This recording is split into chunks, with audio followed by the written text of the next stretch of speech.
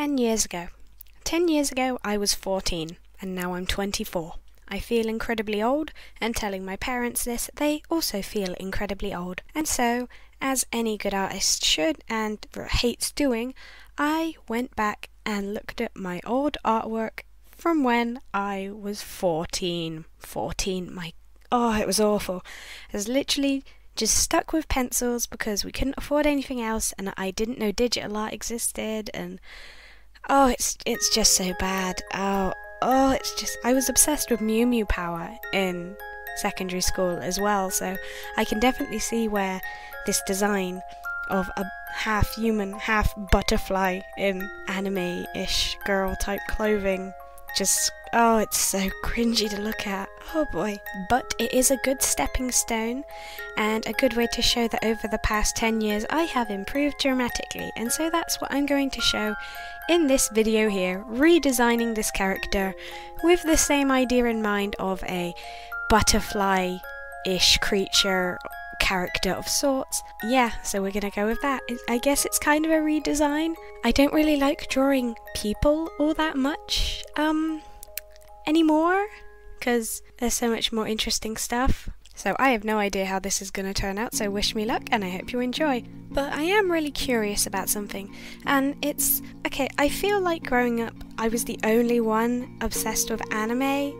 Mew Mew Power was my first ever anime, and I watched it on... what was it? We couldn't afford proper TV, so we had all these free channels. It was Pop Girl, that's what it was called. It was on Pop Girl, and it was the English dub. I should probably start calling it Tokyo Mew Mew. And yeah, they only had like 26 episodes dubbed. So when I finally got my hands on the internet, literally the first thing I did was go to like just any site I could and just find out where the other episodes are, and it was very confusing when, you're that young, you know nothing about the world, and yeah. Was anyone else obsessed with that show? Did anyone want to become a magical half human, half animal hybrid and fight aliens? Also, did anyone have a crush on the aliens? I don't think I did as a kid. I can't really remember. I do know I really liked their pointy ears and the fact that the, what was his name, Dren, or I guess Kishir, could just make swords magically appear. That was really freaking cool. I liked that. Yeah, so sorry about the ranting, but did anyone else like that show? Let me know. I always felt like I was the only one, except for this one other girl in my class that ended up moving away a week after I met her and found out she existed in my school, which was really sad.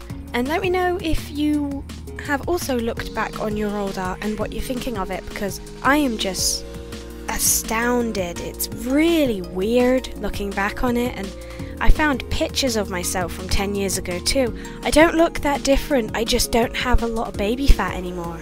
But I still look the same, yet I don't. It's weird. Time is a weird construct. It's weird.